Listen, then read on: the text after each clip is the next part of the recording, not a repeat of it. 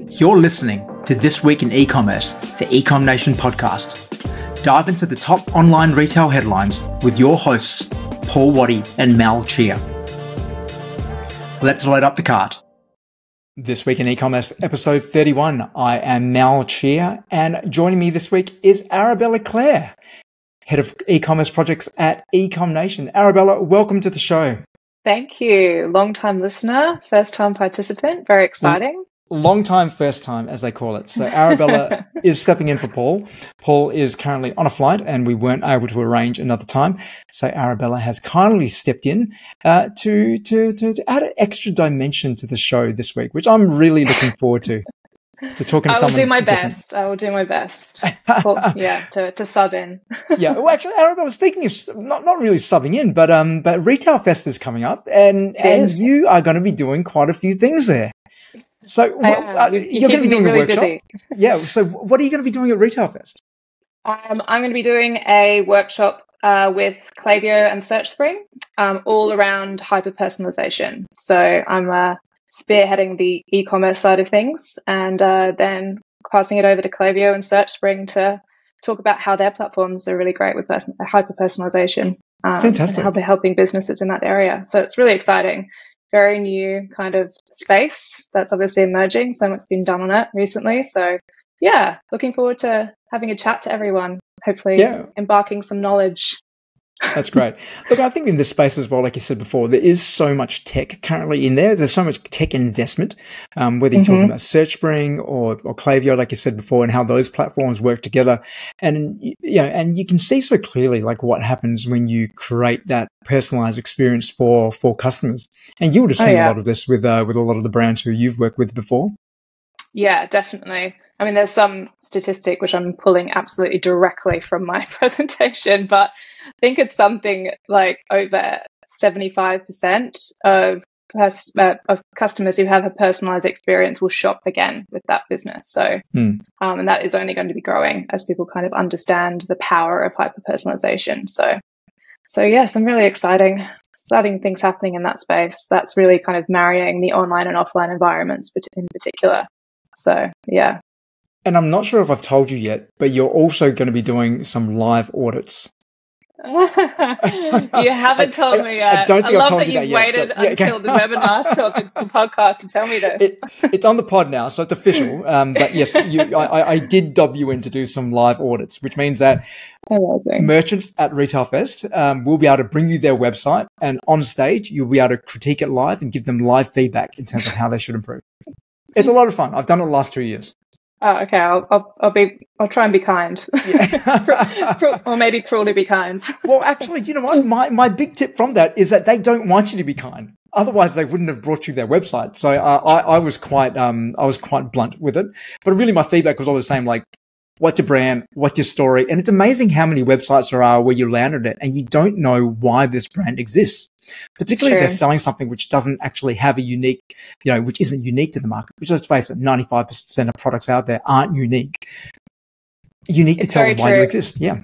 I had a good tip from an old mentor, which is if you cover someone's logo on the website, can you still tell what brand it is? So it's a good little test for people who I love that one. I love that one. Yeah. I actually did that once where I took the mission statement of all our competitors when I was working in another brand, and we put them side by side. And I asked the team, like, who should have known our mission statement, and a team of like the the marketing team, put them all up side by side, and no one, not even the CEO, could tell the difference between each one. And it's like, you didn't even know our mission statement. It's pretty damning evidence. It was pretty damning evidence. Like, they're all exactly the same. It's like, great. Because everyone in our category says the exact same shit. So what are we going to do, which is actually going to be different? Because it's not our mission statement. It's got to be everything else. It's true. So good.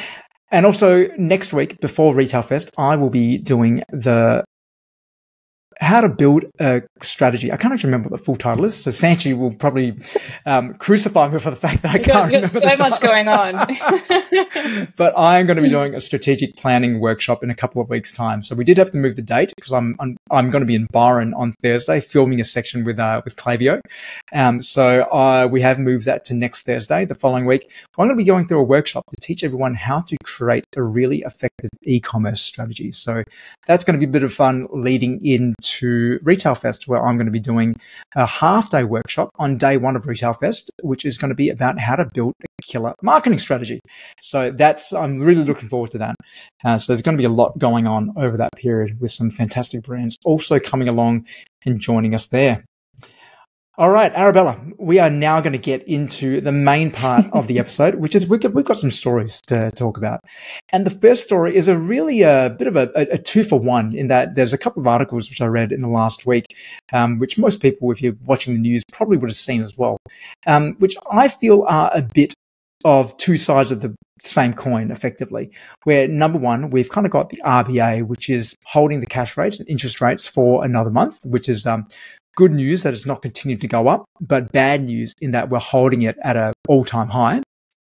And secondly, the other article is that insolvencies in Australia have jumped to a decade-long high last month, with 974 businesses falling into insolvency, which is quite a significant number. And this is also off the back of, like, not even a couple of weeks ago, we spoke about Tiger Lily falling into administration as well as other brands like Godfrey's earlier this year going into administration, no one taking them out of administration, so they are just going to close. So we're seeing a big jump in that. So obviously not super positive signs for the retail sector at the moment. What do you make of this? Like, what are you thinking about this at the moment, Arabella? I mean, it seems they just made a decision to not make a decision, to be honest. Look, it's at an all-time high. I think you're absolutely right.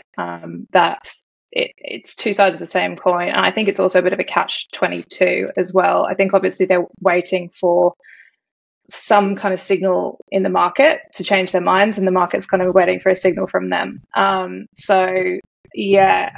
It's a really tricky situation. It's in terms of the retail, kind of a lot of businesses facing insolvency and things. It does remind me a little bit of that retail apocalypse that we went through about 2 years before COVID, which was largely around kind of a lot of businesses not concentrating enough on online. I think this time, I'm not sure about your kind of thoughts on this, Mal, but potentially we're seeing a bit of a hangover from COVID, the glory days of COVID, maybe people over buying inventory and not being able to sell it because of the cost of living crisis.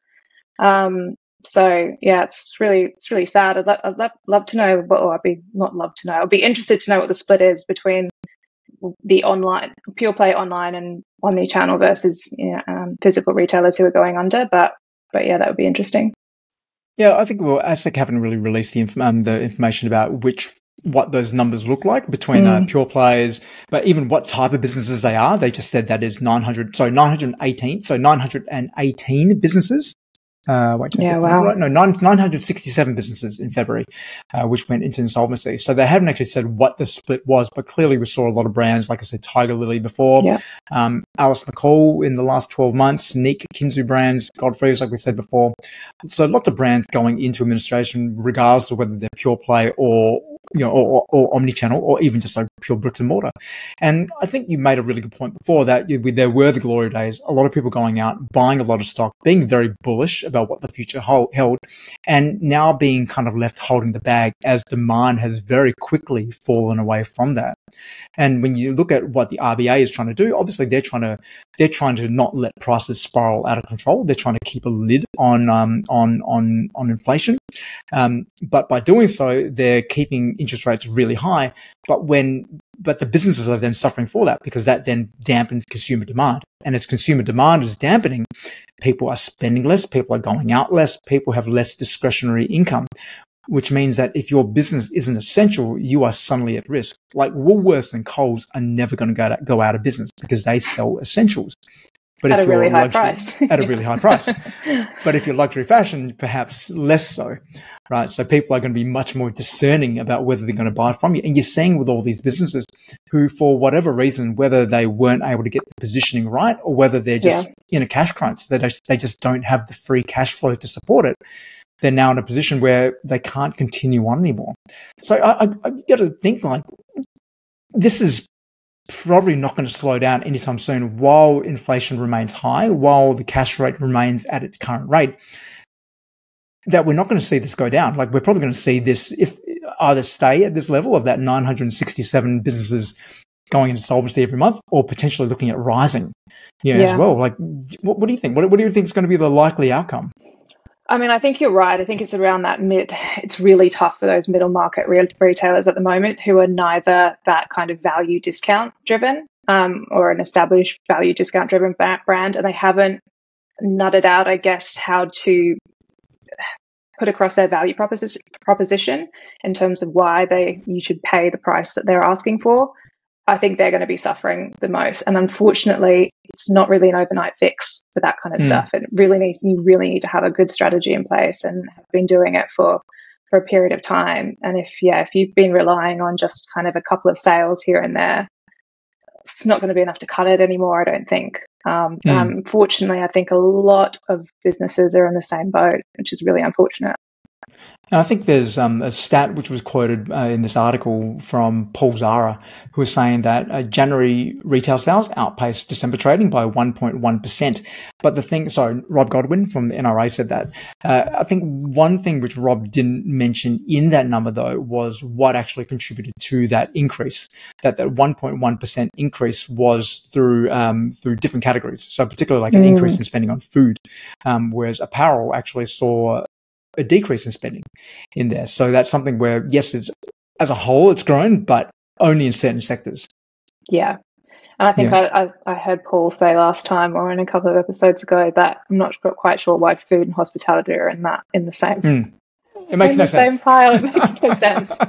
It makes no sense. Absolutely. Look, so fingers crossed that things don't continue to get worse.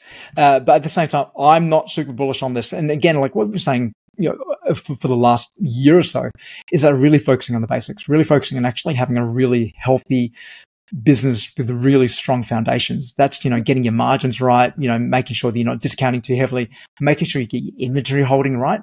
And that's one which, I see this more and more of just like so many brands just sitting on just like when you're sitting on 50, 60% C grade inventory, that's a really tough position to be in.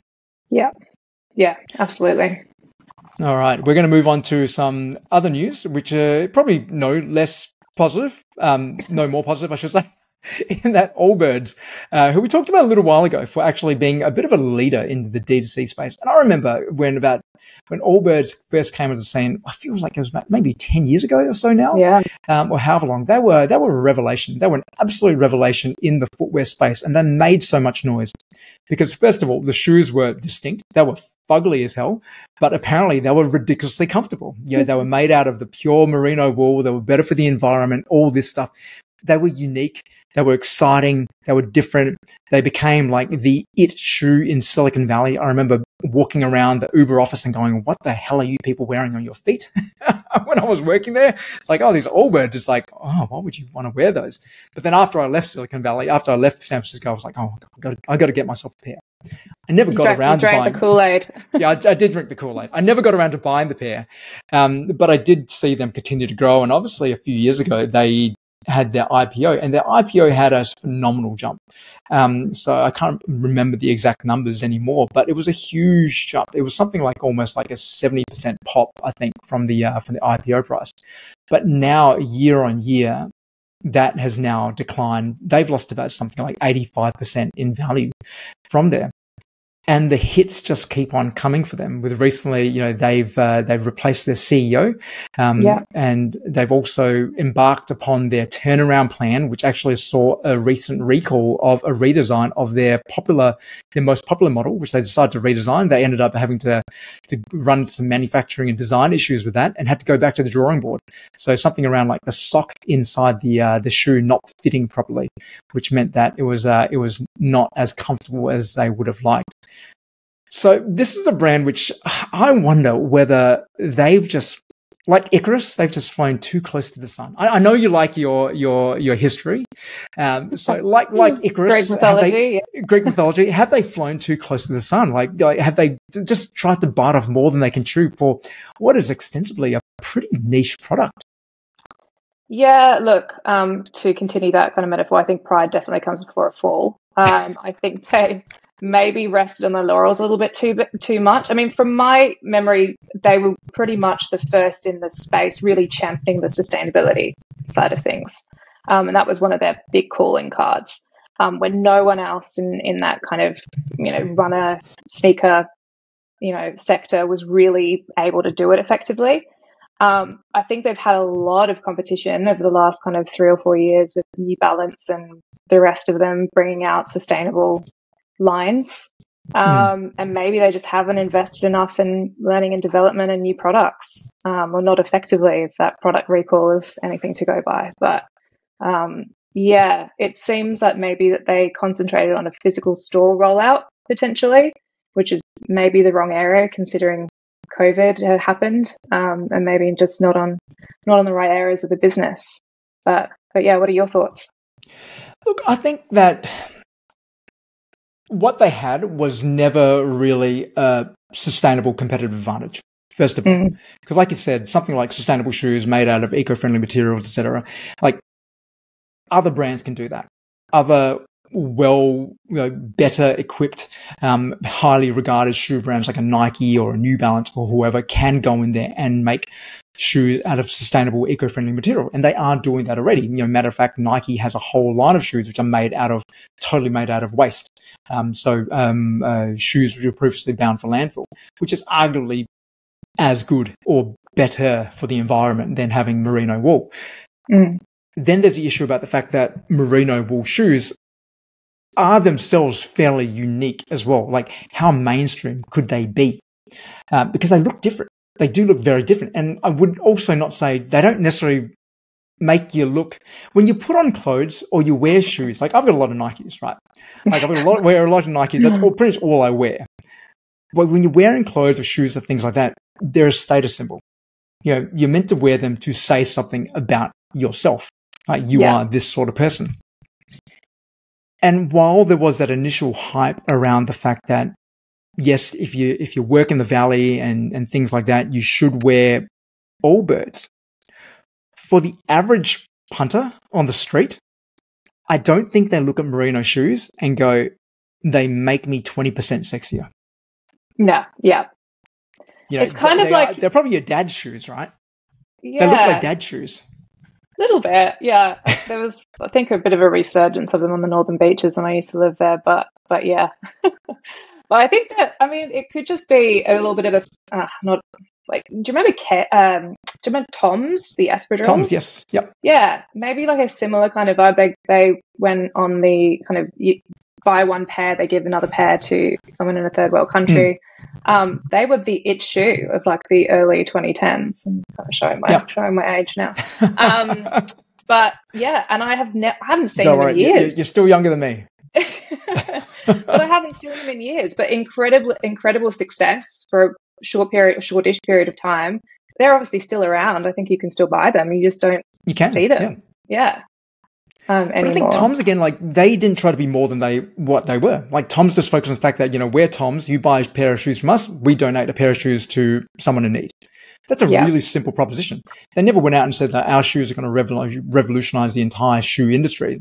They've got pretty comfortable shoes. I probably wouldn't wear a pair of Tom's, but you get comfortable shoes which do good for the planet, which do good for someone else. That's a pretty easy to understand value proposition. Whereas Allbirds were trying to compete, I feel, in a space where they were really going after like really premium shoes. Like, Allbirds aren't cheap shoes; they're actually relatively expensive shoes. And then they tried to move into other areas from like the I can't remember what the let me just quickly look it up. Like their flagship Allbirds model, I believe, is the original one was the Tree Runner, I think. Is a pretty decent shoe. Then they started to try to move into more active shoes, as well, like more. So the Tree Runner was the original one. Then they started to try to move into performance shoes, and that's where I started to think that they just tried to stretch everything a little bit too far, and trying to move these kind of shoes into an area which they potentially weren't well suited for. And I think part of that, it was driven by the fact that when you're a public company, there's so much pressure on you to grow. Like, you need to show a growth in shareholder value each and every earnings call. Every quarter, you need to show some sort of growth. And that puts pressure on a business like this, which is really just like a one-hit wonder, right? To kind of come up with different ways to be able to innovate and enter new categories and enter new markets and things like that. So let's do bricks and mortar. Let's do bricks and mortar. Let's do running shoes. Let's do these kind of shoes. Let's do da-da-da-da. And you end up stretching it too far. When really, if they just stuck to being that single shoe, which it looked like Tom's still has like primarily only the one silhouette when it comes to their shoe. And Not they just sure do that how, really, how really much well. you can revolutionize an espadrille, but hey, I'm sure there's someone out there, Yeah, take exactly. that idea and run with it, literally. Yeah. But you look at Crocs, right? Like Crocs is like a multi-billion-dollar business, the fastest growing apparel brand in Australia in the last 12 months. It's the same shoe, but in different silhouettes. It's the exact same thing. Yeah. So Yeah, do you so think they built them right there. do you think they IPO'd too early then? Potentially, but I also think they shouldn't have IPO'd. Like I understand that it's frothy. You've got investors. Investors do want you to be able to, show a return for that. So we're gonna, they're gonna push you towards that IPO event because that's the most common event where they can actually exit and get some sort of return for their investment. I get that, but at the same time, as soon as you start taking that VC money, it puts pressure on you to do things which you may not necessarily have wanted to do, in the first place. Reddit recently. Are you a Reddit user, Arabella? I'm not, but my partner is a prolific Reddit user. So excellent. By proxy, I am.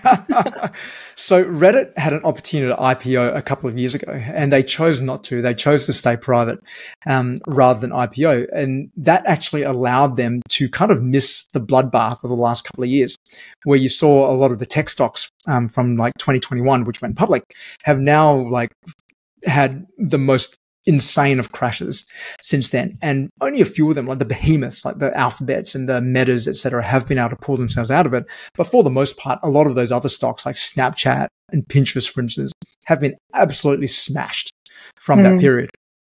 Whereas Reddit made the decision to not IPO and just focus on consolidating their business model, cleaning up what they were offering. So Reddit have done a really great job, I feel, in terms of getting rid of a lot of the negativity on the platform. And now they've just recently IPO'd and their stock was up 60% on day one. And yes, it's kind of like fallen back down in the last, since trading after that, but they're still trading at about 40% higher than their IPO price, which is a really, really strong sign, for them, and probably evidence that, that they're a better run business and a business with better potential than Snapchat, etc. But also that the market's also kind of coming back. So kind of going back to the point about Allbirds, is that Allbirds potentially IPO'd too early because when the wheels started falling off the market and they couldn't show that consistent growth, the market's now smashing them. Whereas if they'd actually decided to hold back for a little while, stayed private for a little while, they could have avoided that additional scrutiny, figured out what the growth model is to continue to innovate beyond the tree runner, rather than being put in a position by the markets that they just needed to find a hit. And you just end up just throwing a lot of things out faster than you should, trying to find that next, hit to be able to create more shareholder value, to pump up your stock price, etc. Yeah. I think that's a good a summary as any, but yeah, I would agree with you. All right, Arabella, we are now going into our last story of the day, which is a pretty significant one because it's one which happens every year and one of my favorite reports because at Retail Fest, they always introduce this one and it's a great report. We've got our early hands on a copy of this. It did come out publicly last week in that Australia Post have released their 2024 Inside Australian Online Shopping E-Commerce Industry Report. That is a mouthful. So this report is a study of both businesses and consumers in Australia. It's probably the most significant study into this sector. And we'd love to get your thoughts. First of all, have you had a chance to read it? And second of all, what are your key takeaways from it? Look, it's always a good read. I'm going to sound like a real loser saying that, but it is always a good read every year. Anyone listening to the podcast probably would also think it's a good read, so you're in good company. Thank God. Okay, cool. It's always a good read. I think the key takeaways from this one were certainly, and looking at particularly my cohort of demographic, my generation, is how clearly the cost of living crisis is affecting spending habits. So for Gen Z and a millennial, those two segments. Don't pause too much and don't shake. Oh no, yes. You should shake. You should shake and pause.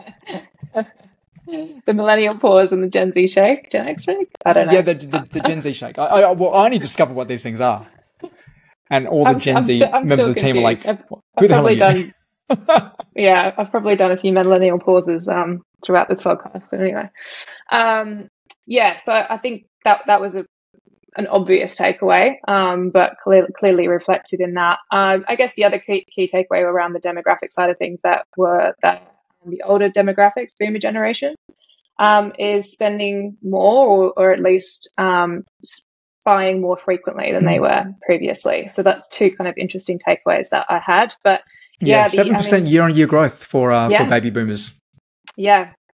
The other, I guess, area that was interesting to see, and maybe a little bit of a warning sign, was that the two states with the biggest metro areas, essentially Vic and New South Wales, actually fell in terms of spending. I think that's the statistic, where the other states grew. So I think overall it was like just about 1% evening it out. But New South Wales and Victoria and ACT all were down year on year. I wonder whether those, and I saw the same thing as well, but I wonder whether those three are because of people leaving those states. Yeah, particularly those cities, like leaving the capital cities, moving into more regional areas, or in the case of Canberra, like, I don't know what they're doing if they're leaving Canberra, probably going back home. But in terms of just people moving out of those areas, but looking at the trend, like with the baby boomers, like you're seeing that 7% year-on-year decline. Part of that I was looking at going like, is that because they're just becoming more comfortable with buying online as well? As buying online has become more and more mainstream with things like Amazon, also department stores like David Jones and et cetera, also having stronger online offerings now, they just become more comfortable with it. And they just, because I know my mum, who's 76 years old, she's very comfortable buying online now. But the other thing is that Gen Z spending, though, has declined. So while you've got baby boomers increasing their spending because they're the most resilient through this period, of course, Gen Zs, who are probably the ones who've been arguably hit the hardest because they've got the lowest wage growth. You've got slow wage growth, and they're also making less than other generations, feeling the effects of the current economic crisis more, feeling that pressure more than other age groups. I mean, I think it's a sweeping statement, obviously, but I think you're right. I think that the boomer generation is becoming more comfortable in terms of shopping online. I think that they have potentially, if they're a long-term homeowners, maybe not been as affected as younger generations with home loans and mortgages and business loans, etc. But they may have been able to somewhat avoid some of the cost of living pressures that the younger generations are facing. So yeah, I think it's kind of two sides of the same coin, essentially. But yeah, still interesting statistics coming out of that, as usual. Now, there was another one, which was the emergence of the strategic shopper, which I thought was very interesting in that it's showing that our buying behavior has also changed as well. A lot of retailers listening to this podcast would probably have noticed that their AOV has probably dropped quite a bit. And when you look at trends, and I do a lot of audits, so I look at a lot of Shopify accounts, as you do, you can clearly see that when you chart like the last 2 years, it's just been like a steady decrease. And that's reflected in this report where in the study, like AOV has dropped by, average basket size has dropped by 4.6% year on year, but at the same time though, people are buying more often as well. So the finding from this is that we're now moving into more of a strategic mindset, that as people become much more confident with buying online, that they're becoming much more mindful and value driven as well. So they're purchasing less, but more frequently. So actually being much more thoughtful of what they're buying, being less concerned about just buying up big at certain times, but just thinking like, okay, well, I'm buying what I need when I need it at the right price, which is a very interesting one. It is interesting because in the same report, it was also talking about how many businesses have stopped shipping for free. They're now charging for shipping. So it's interesting that the frequency has gone up. You would kind of expect that, if you're paying for shipping now, then you'd try and consolidate your shipping cost, like your number of kind of shipments. But it's interesting. I mean, it's good for businesses who are obviously kind of, increasing the average order value or trying to keep that average order value at some kind of manageable level with putting in shipping costs. I think it's good for us in terms of sustainability wise as well. And same with free returns or abandoning free returns and charging for returns as well. So there were some good stats around that. But I think that makes sense. It's certainly, I'm not as buying as frivolously as I used to a couple of years ago. I was a little bit trigger happy on the add to cart during COVID, but I'm certainly being a lot more mindful of not only how much I'm spending, but who I'm spending it with. So really by making sure that, what I do buy is really good quality, it's going to last, not around that fast fashion or kind of impulse purchasing, I guess. I've still got clothes in my closet from COVID that have tags on. So that's an example of being a little bit too impulsive with my spending habits during the glory days. I do that as well. I definitely a lot of activewear through COVID. It's like I'm not really going to the gym, but I'm still buying a lot of activewear. I don't know why. And I worked for an activewear company at the time as well.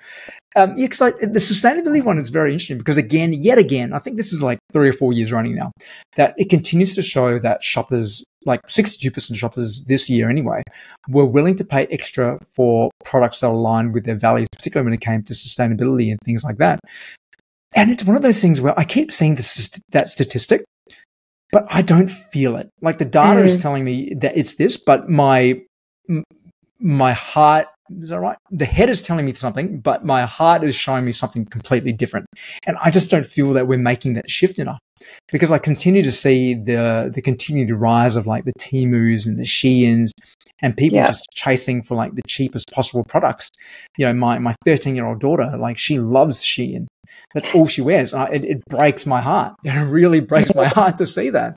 So it was great that, that your behavior is already there. But do you think that this is something which is poised to actually become mainstream this year, that people actually start making more conscious decisions as shoppers? I think so. I mean, I applaud France for putting in that law or policy or whatever they have done recently on fast fashion. I think to their credit, the kind of younger generations are a lot more clued up about sustainability, and they'll call you out on it as well. I mean, not just, companies, but also each other in terms of definitely seeing more of a rise in that reselling or circular economy in terms of clothing and accessories. I think there'll always be a place for the Sheins of this world, unfortunately, or fortunately for those who love it, because it's necessary for some people who just can't afford it, and they just, want to enjoy it but can't afford it. That's fine. That's the place for them. But yeah, it's interesting about the kind of paying for sustainability. I know when I was at a furniture company a few years ago, we did market research, and they're kind of are still very much leaning on the sustainability side of things. But the market research came back as sustainability is great, but we don't really want to pay any more for it, which is interesting. So, I mean, I think there is a gradual shift there, but I think to your point, it's more and more of an expectation rather than rather than a feature that you're forcing me to pay for. Seems to be like the attitude I feel of the market. They expect it rather than they'll pay for it. So yeah, it'd be interesting. I mean, I do hope we do move away from the fast fashion. I'm kind of more of a believer in the buy less, buy well, but. Well, that actually kind of goes into another trend, the rise of pre-loved marketplaces. Yeah. So a lot more people like embracing shopping at pre-loved marketplaces is something which I was only looking for on a Facebook Buy Nothing page just before I jumped on this to try to find a bookcase. I'm like, I don't really want to buy a new bookcase. Maybe I can just find one and buy nothing.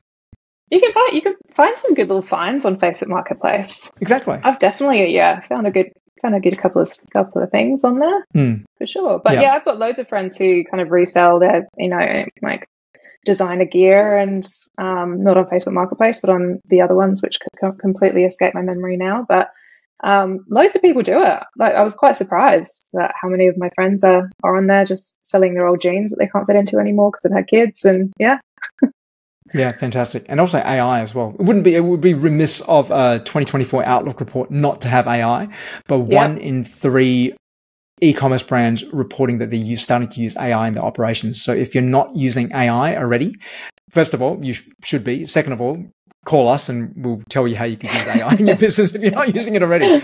Or if you come to Retail Fest, Paul and I will be talking about this quite at length, and I'm going to be covering this off in my workshop on the Tuesday. I wonder how many businesses the AI tool they use is just ChatGPT. Probably quite a few. you can get away with a lot just with ChatGPT. It is an extremely powerful tool. Very true. Yeah. That is true. All right, Arabella, that is all we have time for.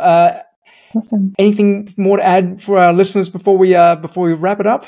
No, that's it for me. It's been a pleasure. Thanks for having me on. Fantastic. Great to have you here. It's been an absolute blast having you on the call, Arabella. In the meantime, you can see Arabella at Retail Fest. If you're not heading up there already, what are you thinking? Make sure that you go to the Retail Fest website, check it out. I believe that the hosted program is still available. If you'd like to join that, you can get $800 towards your flights and accommodation to stay at the Gold Coast for 3 nights to check out Retail Fest, one of the leading retail and e-commerce conferences in Australia. It's been a pleasure. This week in e-commerce, I'm now Chia. Next week, we should have Paul Waddy back. But if not, Arabella may be joining us again.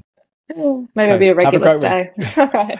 Have a great week, everyone. See you guys. Bye.